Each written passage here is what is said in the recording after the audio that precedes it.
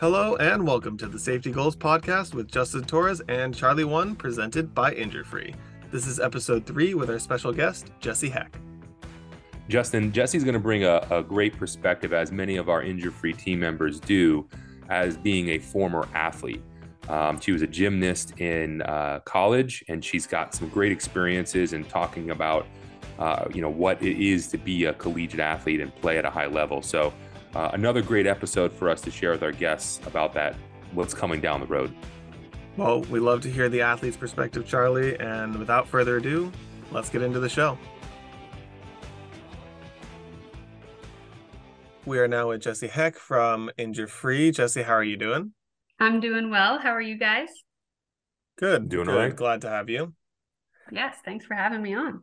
So, Jessie, we know that you've been a valued member of InjureFree for quite some time now, and I was wondering if you could just kind of elaborate on your role within InjureFree and how it's evolved over the time since you've been with the company.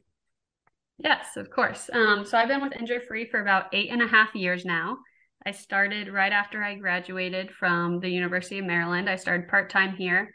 Worked a lot in the data, analyzed the injury reports that were coming in from all of our clients, played a role in the support and the onboarding of new clients. And I've just slowly worked my way up to now I'm the director of account management, and I oversee what's going on with all of our accounts.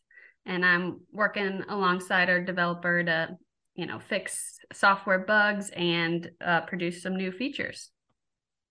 I love the trip down memory lane. It's crazy to hear you say all that out loud, Jess. It's been that long, but take us back a little bit further and talk a little bit about your engagement with sports. I think, when did you get started? What have sports meant to you? And take us through some of your athletic career.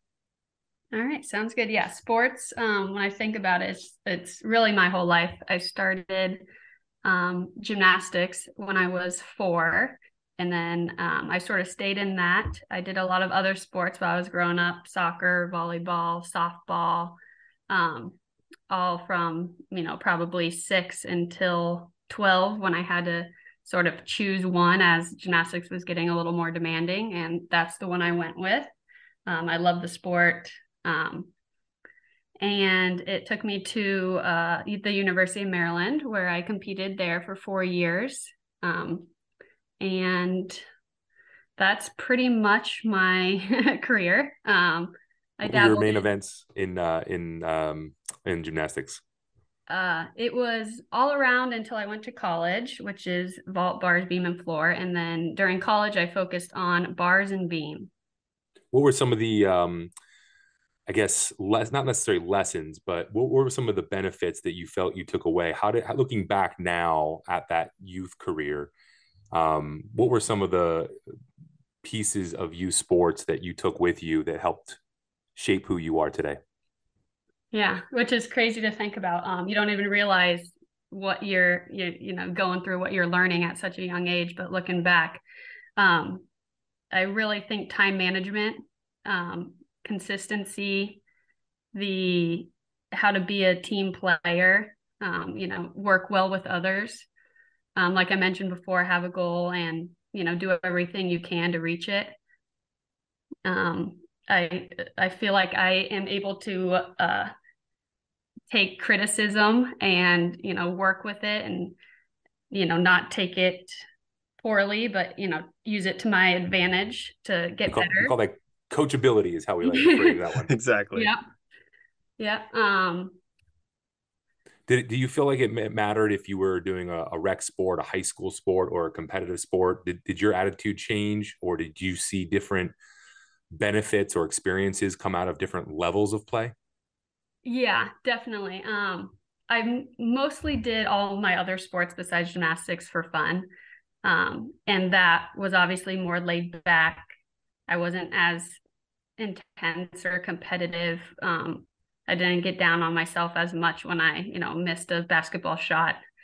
So I feel like they were good for different reasons. I liked the interaction with, the young age, hanging out with my friends and just that community there. And then obviously in the gym, I was more focused, and definitely different life lessons in all ranges of, competitive play. Sports are in full swing 24/7, which means athletes are bound to get injured. Luckily, there's InjureFree, a software platform used by youth sports organizations and schools that was developed to help coaches, parents, and administrators communicate injuries that occur and ensure a safe return to play. These sports safety networks are essential for sports teams working to provide the safest possible environment for their families. For more information or to schedule a demo, please visit www.injurefree.com. That's www.injurefree.com. And I remember back in the beginning, you were also coaching a bit too, right? After college? Yes. Yep. I coached for my old club gym and a couple high schools, which was an awesome experience. Sort of see it from the other side. Which what do you miss now most about coaching, sports in general, just being out there every day? What are some of those things that you miss the most of? I miss it all, really. There's an adult class that I sometimes take to try to get myself out there, and quickly, realize that I'm not as good as I once was. But I just love the feeling of being, it's so hard to put in words, but I guess I really do miss competing, which I'm not going to be able to get back. But even just the laid back, practice, which is really the everyday, obviously more what you do than, the competitive floor. And I just miss that every day. I miss the structure. And then coaching, I want gymnasts and youth sports athletes in general to have the great experience that I did. And I want to be able to help them, if I'm able to, achieve, their goals. And if they're not looking to be competitive, to just have fun and be active and just be physically, moving their body, which is always good. Yeah. It's funny whenever I talk to former athletes, and usually at the higher levels, when we talk about, beyond high school into college, pro sports, a common theme I hear a lot is it's the locker room, it's the camaraderie, it's the teammates, it's like you're saying, the everyday. And there's so many different aspects, but it's hard to miss that, or hard to get that anywhere else. But I guess coaching also, can bring that out, because I remember when I was coaching football, baseball, etc., it was, just being around the team was a lot of fun. And just hearing, the high school kids just, talk about random stuff. And sometimes you just have to scratch your head about what some of the topics, but it's always fun. It's always, being loose, being outdoors if you can be, right, for you in the gym. What are some of the things that you don't miss? What are some of the hardest parts about sports that maybe, you're glad they're behind you? Yeah. And going back to your point real quick, there is nothing like the teammates that you make and just that camaraderie, and you just know each other on a completely different level, and you can relate to everyone, all your friends. And my teammates are now my closest friends, and they'll be lifelong friends. But something I don't miss, I would say my flexibility. Not physical flexibility, but just in life. Gymnastics being particularly, grueling and a huge time commitment. We were up early, taking practice before, or lifting weights before class, went to school, went right to practice, had to lift more weights. We had required study hall. Our day was just completely scheduled from when we woke up to when we went to bed, and there was not a lot of room for free time. So I feel like since I've stopped, I've been able to pursue new hobbies, pick up some things that I wasn't really able to do back when I was super competitive there. Yeah, I'm laughing. I'm thinking about 4:30 in the morning. It's pitch black out, freezing cold, and we had to go down and do plyometrics and whatnot at the stadium for football, things along that. And in the middle of January, yeah. And I'm like, oh yeah, no, I definitely don't miss that part. That was the worst. Or Yeah. the 100 degrees outside, sweating in August, that kind of stuff. Yeah, the stair runs across the whole football stadium. I could do Yeah, without those too. Yeah, exactly. But it's a trade-off, right? I mean, all of the positive, the memories, like you said, the character building, lifelong friends. I mean, it's a trade-off, and it almost feels like any goal worth fighting for or worth achieving, there's going to be sacrifices along the way, and we make those choices as we go through as athletes. But I think you also brought up a great point. When you play sports or you're involved with athletics at a certain level, and you begin to know who you can trust. You see your teammates, your coaches under fire. You see them in stressful situations, and you live through those moments together to a point where you can really achieve a level of trust beyond any kind of any other relationship, because you've seen them in a moment where they are their true selves, and you know how they're going to perform under pressure. And I think that's another unique capacity that sports brings out for people, and another unique I guess character building again, but just personal development mindset that youth sports brings for kids also, which is great to hear you talk about, the giving back and wanting to see that for other people.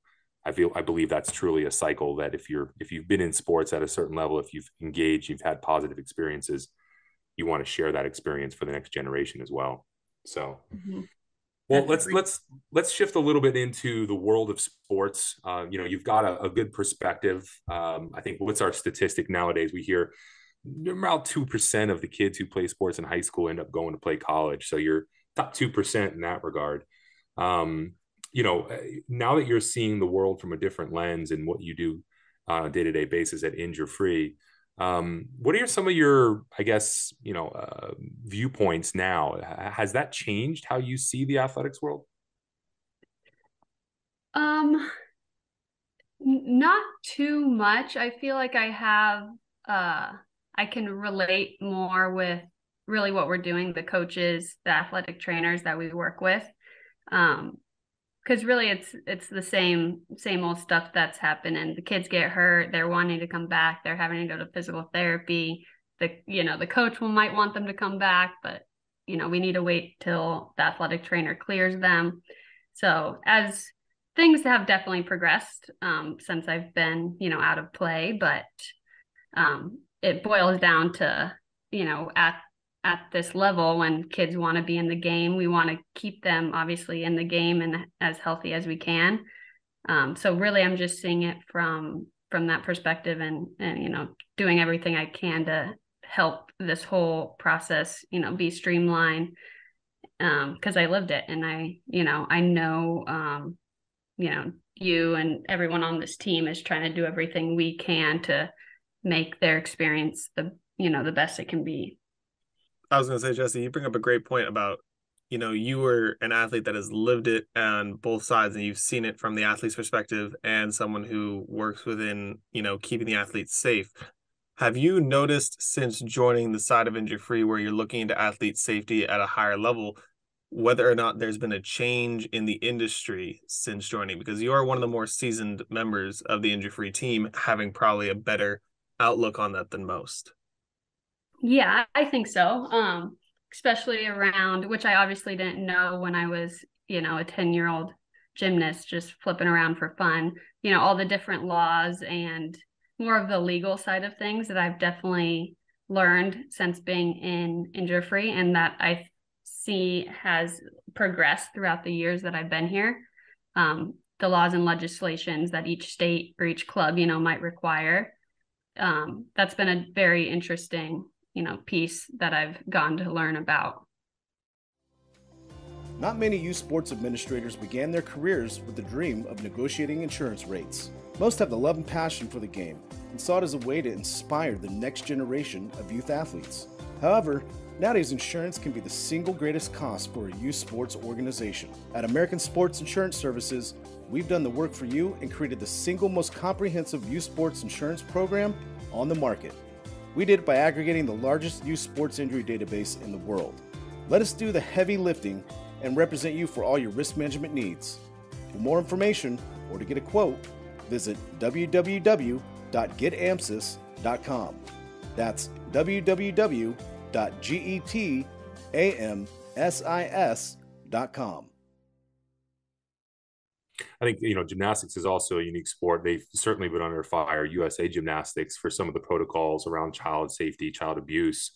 And so, I mean, they're living it on a day-to-day basis. Do you feel that the sport itself, it has recovered, or do you feel that they are taking the steps necessary in a way to recover from some of the scandals that have been over the last few years?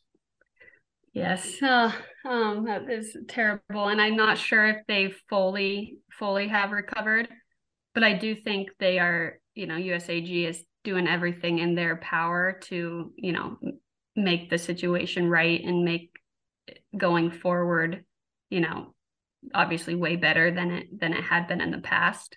So I wouldn't say it's completely back, but I do think they are taking the steps, that are required and definitely needed in order to, fix what was going on. Yeah, it's funny. We've been having these conversations now, and a recurring theme is that it's unfortunate we get to these points where something bad has to happen before we start to make these changes. Mm-hmm. And so I think that, with all of the events that have transpired over the last few years, a lot of folks are trying to push and keep this agenda, this talk track in play. And I've seen folks like Dominique Dawes or Simone Biles, a lot of gymnastics at a high profile level over the years continue to use their platform to accelerate change. Mm-hmm. And you hope that we can get to those points. So it's always the question, it's why aren't things better now? How do we create those systematic types of changes? But you work with a lot of administrators at a high level when we do our deployments and our rollouts. What share some thoughts about the conversations you have, I guess, just from a day one perspective. What are some of the topics that you talk about when you speak with these folks who are directly responsible for the children's care and their oversight? What are some of the questions they ask you? What are some of the talk tracks when we talk about risk management and improving the safety in their organization? Mm-hmm. Yeah, they're definitely just trying to keep everyone in their organization safe. And we talk through, like I said, some of the high level stuff that's, actually being required of them, whether they, are needing coaches to go through certain training or certain, watch certain videos and do quizzes, down to parent signing certain papers or watching certain things. So we go over all of those, laws and rules essentially that are required by all of their members within their, state. And then also just as an InjureFree, we offer additional ideas and recommendations that we've seen work in other organizations, whether that's maybe a particular compliance material that isn't necessarily required, but would be super helpful. For example, the sudden cardiac arrest material that we have in our platform that we offer, or the heat illness training, just some examples like that we always bring forward to them. And a lot of the times, they're like, yes, of course, if it's gonna, help our members, we're in. And again, we make it as easy as possible, which is awesome, to, provide those to our users, for them to get, as trained and as being able to help these athletes as much as possible. What do you think the number one what's the number one concern that you hear the most about? And then on the other side of that, what do you feel like the number one piece of advice that you provide is most helpful that people latch on to? Mm-hmm. I would say number one would probably be concussion management. Just making sure that if the kid has a concussion, they are definitely out of play, and that they are staying out of play, that they're following those return to play protocols. And our system is loaded with concussion trainings, concussion manuals. So if that is their main concern, we'll be able to provide that specific organization all of our materials for parents, athletes, ATs, everyone, and coaches, all of those training materials, so that they're super familiar with concussions. And then also down to training the coaches on that administrator's return to play policy, whether they want them, out for a certain number of time, to be able to receive a doctor's note definitely before they're able to return to play. So we just have an open conversation with their administrator and, figure out what's most important and what they need out of the system specifically. And we're able to, customize InjureFree to help that specific admin, care for their organization. That's awesome. And I think, as we look at these types of trends and we see people starting to try to do more, especially again, recent incidences or certain scenarios that have brought the safety to light, we're seeing more and more people try to adopt those types of changes and provide more back for their members. Do you get any pushback? I mean, are there scenarios where you hear folks say, no, thanks, what we do is good enough? No, I mean, most of the time they are obviously their athletes and their members are their utmost concern. And if we provide them something that's going to help keep them safe or, make their job easier or streamline their current processes, they are all about it. And, they jump on board. Yeah, that's great. We love to hear the proactive mindset, right? We love to work with people who are trying to create those safe and playing environments, like you said, make it easy for them, because we know there's a lot these days, and I don't see any stopping of that trend. I think there's going to be more and more legislative requirements put on youth sports, in some ways rightfully so. But I remember speaking with coaches over the years and them not necessarily understanding their role. We do see adoption by parents and coaches sometimes can be difficult, but we do a great job of working with those organizations to bring them on board and increase that involvement and that engagement. Hi, my name is Charlie Wund, and I'm the CEO and founder of the Agency for Student Health Research. When I started the company over a decade ago, I aimed to help reduce injuries within youth sports. Since then, InjureFree was created as a risk management software platform and has grown to become one of the leading injury reporting platforms used by thousands of athletic organizations and schools nationwide. Our expansive education library and reporting technology provides the tools administrators need to take the pain out of risk management. As a former high school athletic director and youth sports organizer, I understand the regulatory compliance requirements and need for individual accountability. Our goal is to provide a service that does better than checking the box. For more information or to schedule a demo, please visit www.injurefree.com. That's www.injurefree.com. What about for you as an athlete, looking back throughout your career? Is there something that you feel was missing that you felt would have been helpful, might have protected some kids, or would have been a great resource to have as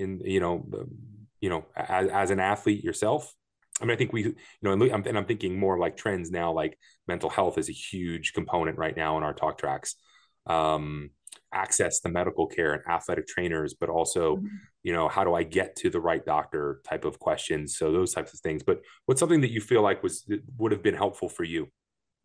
Yeah, I was just actually going to mention the access to athletic trainers, at least during my youth sports, career when I was in elementary school, high school. That access was, and maybe it's because I did mostly club sports and not so much school sports where they weren't around, or they might be more involved in a school rather than a club, but we had no really medical personnel, definitely not in the gym. And then access to one was not as easy as I think it is today with all of our telemedicine options that we have going on now, which is a great partnership that InjureFree is now working with. I think that would have been very helpful throughout my career. And then I do think as you get older and you get more competitive, the mental health coach really comes into play. The psychology just around competing and being a high level athlete can really, take a toll on one's mental health. So I think having that readily available would be very helpful as well. Yeah. Yeah, I can remember times. I mean, it's difficult, being out of play for a certain period of time is always a difficult period. And there's always the pressure to get back in. You don't want to let your teammates down. That can be a susceptible time where those types of resources are certainly helpful. I'm excited to see what types of, how people take advantage of these different types of resources, how they utilize them, when they utilize them. It's exciting for me to think about how we might be able to expand some of the traditional health system offerings and layer them into more community sports environments, and what kind of impact that might have. I don't know if you remember, there was a while ago, we had a youth rugby athlete who was had a concussion or a suspected concussion, and in our system was not cleared to play. And they actually left the club because they couldn't afford to get the evaluation done. And then they tried to re-register a different season with a different organization, and we caught them, popped up in the system as they were still not cleared to play, asking that question. It's that kind of story of, a child gets hurt and then we never hear from them again. That's the shame, because of all the positive benefits around youth sports. And they should have access to care. So, just because you can't, afford a doctor's visit doesn't mean that you shouldn't be able to play sports. So how do we do that? How do we scale our health system availability, and get them, make that as an available resource for parents and families in those scenarios? No, Jesse, I know that Charlie kind of touched on it a little bit about something that you wish were, really focused on more when you were an athlete. But I want to change the question just a slight bit. Is there anything that you could realize within not just InjureFree, but injury reporting software as a whole? If there was something that you've noticed in your 8 years of being here and interacting with the software that you could have totally utilized and would have helped you out as an athlete during your time? Because for me, even 5 years removed from playing athletics, I had no availability of something like this at my fingertips. But I know for a fact now that this would have made a world of difference in my recovery process and how I trained as an athlete. Yeah. And I think one thing as athletes, or I guess one thing that would have helped me in particular, was having my, parents get involved and know exactly what either the coach or the athletic trainer was saying about my injury. Being an athlete, you always try to downplay your injuries. And I was like, I'd go home and be like, I'm fine.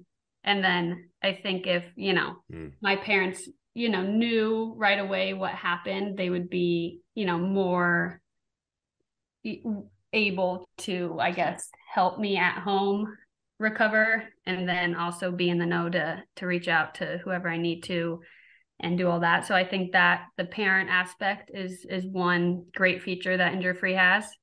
And then as well as I feel like cross sports, if I got hurt in gym and then, back at school when I was playing volleyball, if my volleyball coach was able to see, my injury or that I was out of play and I couldn't, practice that day, instead of just taking my word for it, I feel like that would have helped the whole process of my recovery as well, is just different coaches being able to, track the same injury with the same athlete.